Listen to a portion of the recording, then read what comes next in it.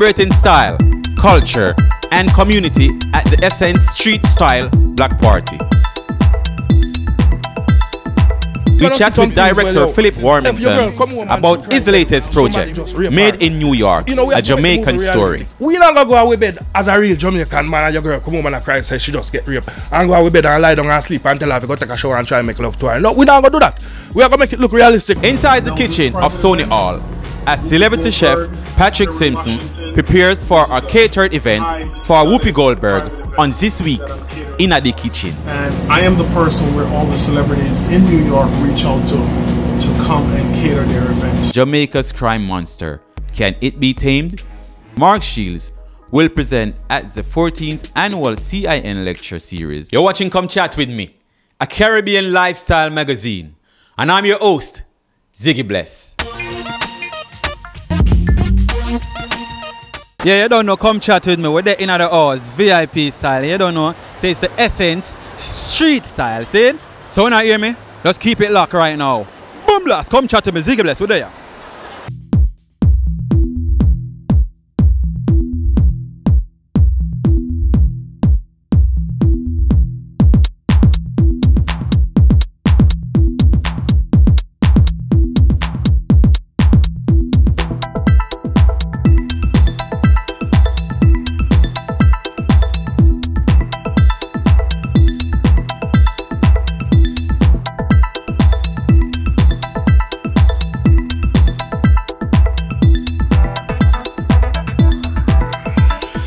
We don't really have a big presence as black people in the fashion industry during Fashion Week. So we figured we would bring Fashion Week to Brooklyn. Decided to start this kind of makeup because I really wanted to celebrate women of color. I always see creative makeup on different races, and I never really got to see women of color who look like me, my same bone structure, my same facial structure, do anything this creative. And I just wanted to put us on a plateau, the same plateau that we put other stars on. I wanted all of us to know that we are stars, you know what I mean? Our company is Equal Risk. We have natural wood.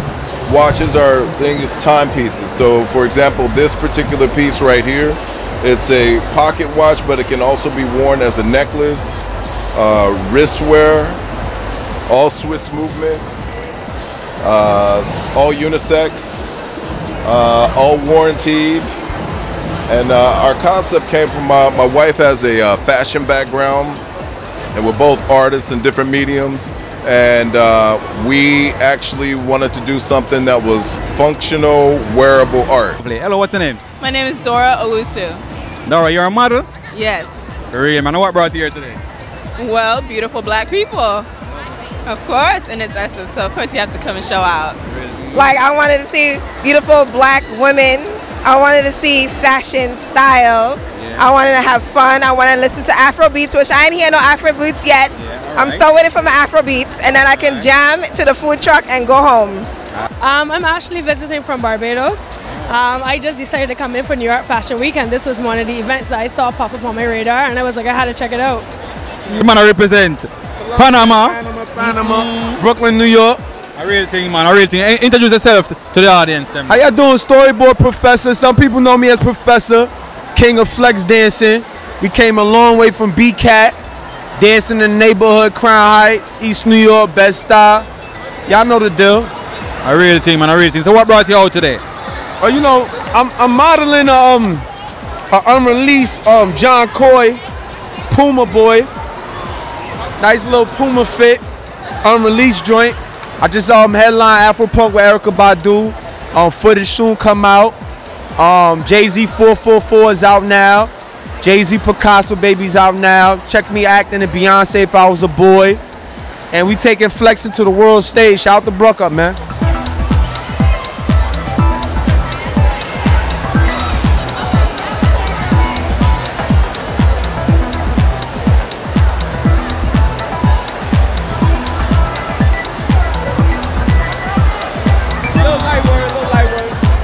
Well, actually, I own my own security company, New Ground Security, but our theme is we secure with style. Nice, I love that. So you tell me, say your workers who work for you, this is how they dress in style? This is how I dress, yes. So Where you can we never find see me that? coming. You never see me coming. Essence is honoring me as one of the 25 most stylish women, and it's a huge honor, especially to be on a list with the likes of Rihanna and Khalees and Solange. So it's a huge honor.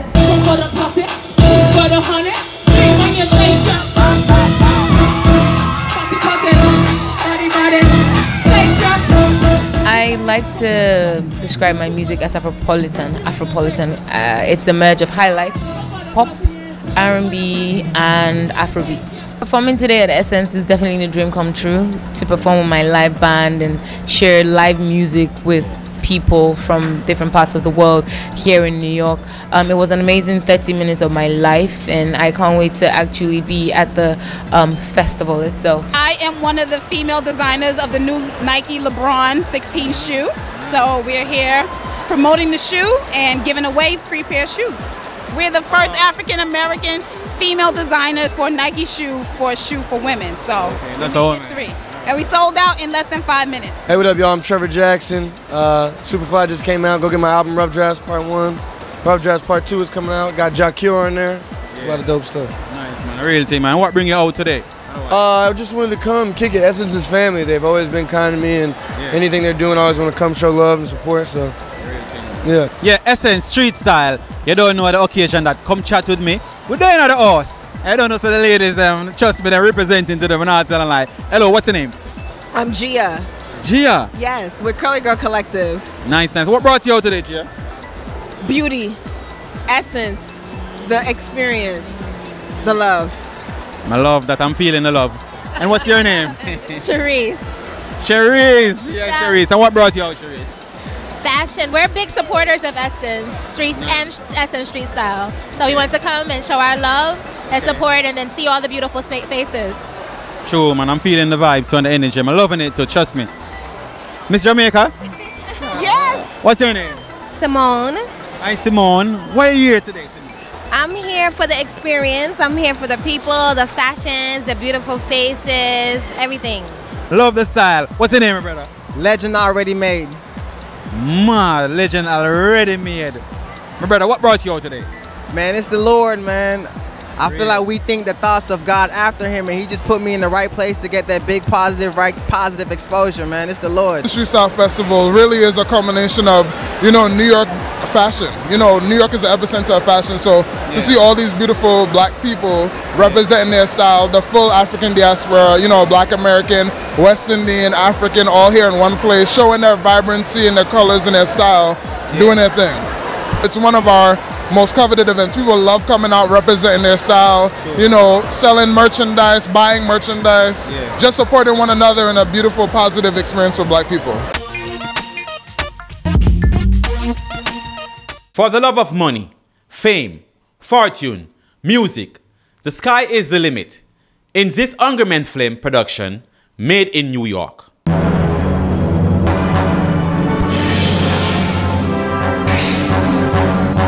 For the love of money, fame, fortune. For the love of music, the sky is the limit.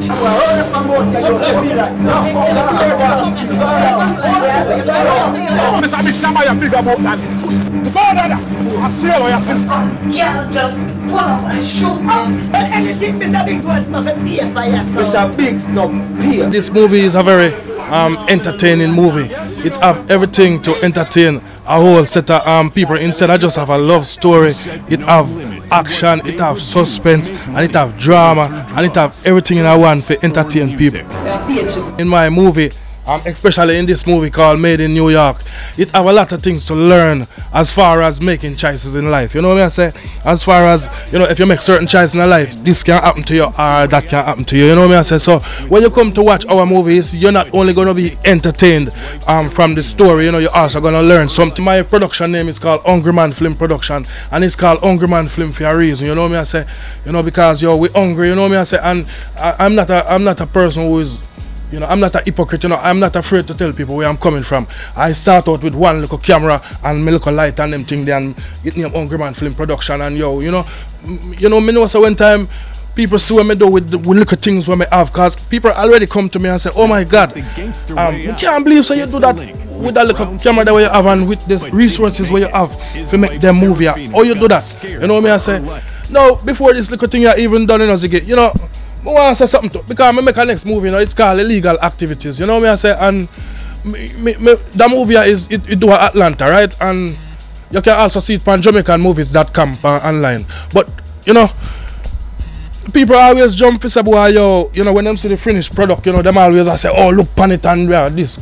You know, people need to think about the struggles where we go through for even do this thing here. Because these people who are making movies, if they make a movie and it have some Jamaican part tonight, you know, them now hire a Jamaican, real Jamaican to go talk tonight. Them hire some other people from some place and learn them how to talk like Jamaican. Watch out for the movie coming out. It's made in New York and it's gonna be very, very interesting.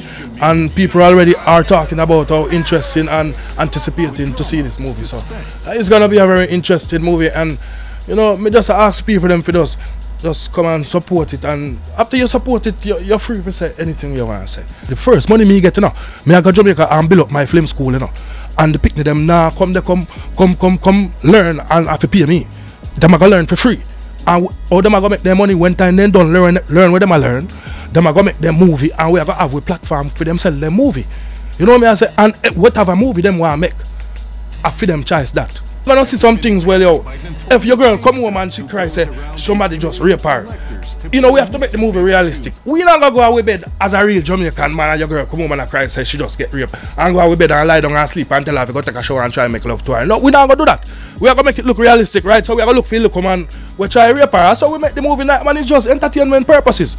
You know what I say? It's not a documentary about Jamaicans living in America.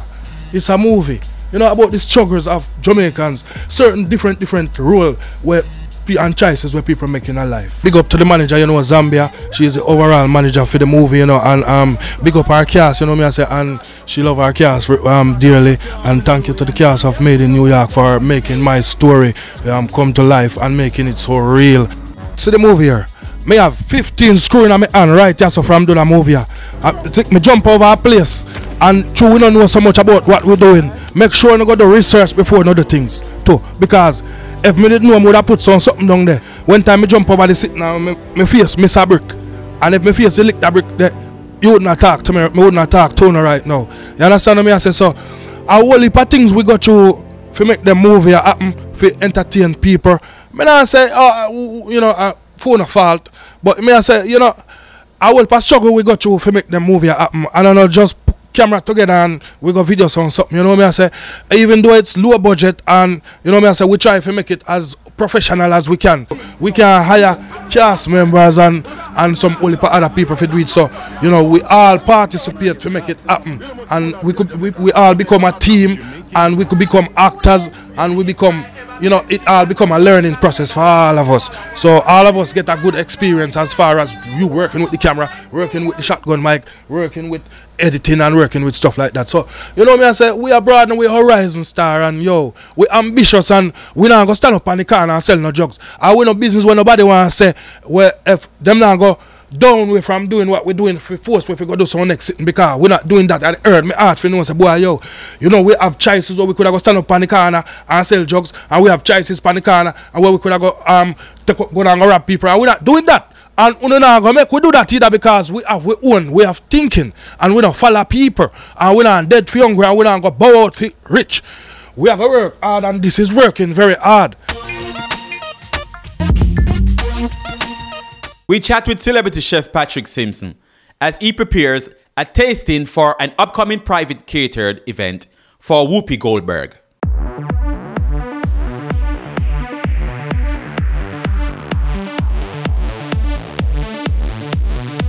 In the kitchen.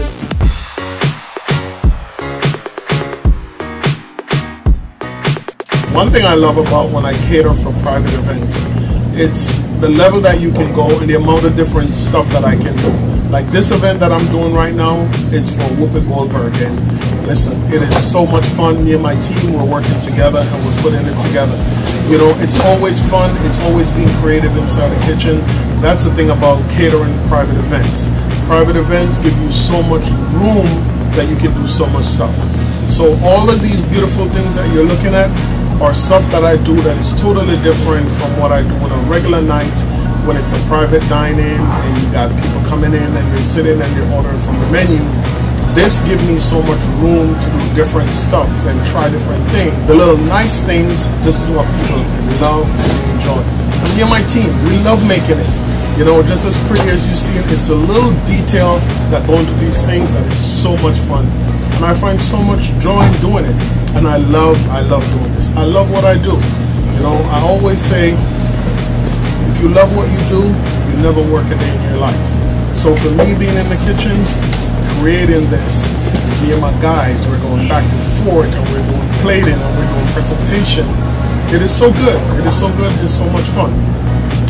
You know, I remember someone asked me where your passion for cooking came from. And I tell them, listen, it came out of poverty. It came out of poverty, and me, you know, being around food and can cook so much different cuisine and do so much different things. Private event is something that I love to do because private event, like I said, give you so much room of so many different things as to what you can do. So I definitely love doing this. I definitely love doing it. And as you can see, I'm putting all the little love, all the little final touch into creating these dishes. And everyone that goes out is a masterpiece. You know, when the guests see it and they taste it, they love it and they enjoy it. And this is why I take so much fun in doing this.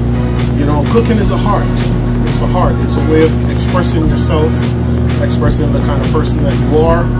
A lot of time, people will look at my dish and they go, wow, I can tell what kind of person you are just based on your dish and based on your presentation and based on how the way things just look going on. And for me, it's fun doing it. All my career, this is the only career that I've had right through, and I'm enjoying doing it. And you guys with me, your support, I so greatly appreciate it. Because listen, this is a trying career. Because you come into it and you deal with so many different things. You work around so many different nationalities, so many different races of people, and you get to learn, you get to acclimate. So all these little dishes that I'm doing, from you see me doing the chicken, from you see the fish, all the past hors d'oeuvres, all the little nice things, the shrimp ceviche that I'm making, all of that is just so much fun and just being creative. Another thing about whenever you're inside the kitchen, sometimes it gets so busy and it gets so crazy in the kitchen.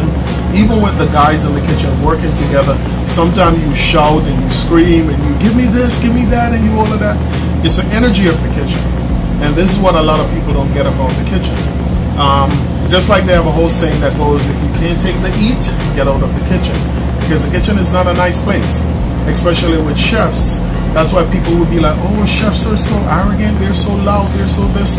Because you also got to remember, you're dealing with customer service. You're dealing with food going out the right way it's supposed to be presented to the guests. You're dealing with presentation, you're dealing with taste, you're dealing with quality. You're dealing with customer feel like they're a star. Whenever they come and they take their time, they leave their house and they come to try your meal or to eat at your restaurant, you have to show appreciation. And the way how you show appreciation is by the food that you present to them. The food that you present to them, it's your way of telling them thanks to come to your restaurant and thanks to being inside of your business establishment. It's the same way. So if you serve food that is not up to par, that's you basically telling them it's a sign of disrespect because they come to patronize your business, you know, to try your food, and you didn't take pride in preparing the food and serve to them. So it shows that you don't appreciate them, so they're not going to come back. And one other thing that people don't understand, when you lose a customer to another restaurant, there's no guarantee that you're going to get them back. I've cooked for so many celebrities, so many stars. I've cooked for 2 presidents, I've cooked for over 400 top celebrities.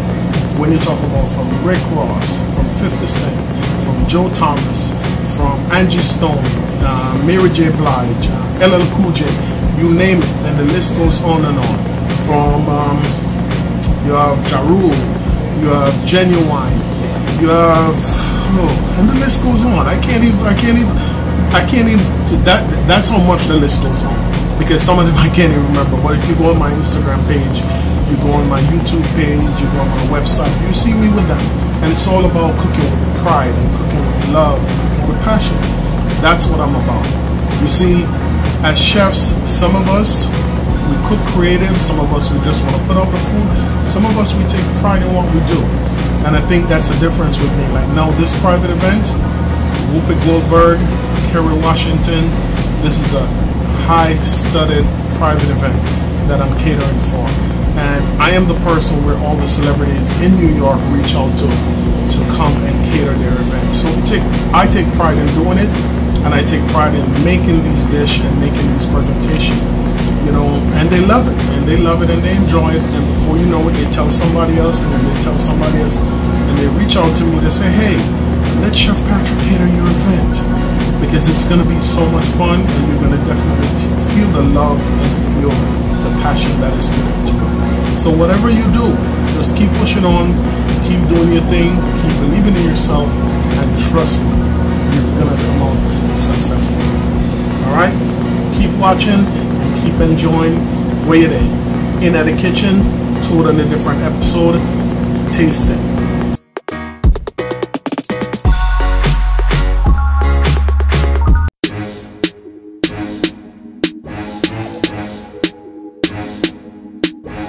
There have been more than 1,600 murders since 2017 in Jamaica. More than 600 people have been killed so far this year, including 7 who had returned to the island after living abroad. Mark Shields, former Deputy Commissioner of Police in Jamaica and former Detective Chief Superintendent of Scotland Yard, will present at the 14th Annual CIN Lecture Series on the topic, Jamaica's Crime Monster, Can It Be Tamed? One highlight of Mark Shields' career as Deputy Police Commissioner of Jamaica was the investigation into the murder of Bob Woolmer, the Pakistan cricket coach who was murdered at the Jamaica Pegasus Hotel in Kingston. With Mr. Shields' experience, he has earned the right to lead the discussion on crime and make possible suggestions for taming the monster at this year's CIN lecture on October 24th at the Schomburg Center for Research in Black Culture. Stay connected with Come Chat With Me. Like us on Facebook, follow us on Twitter and Instagram.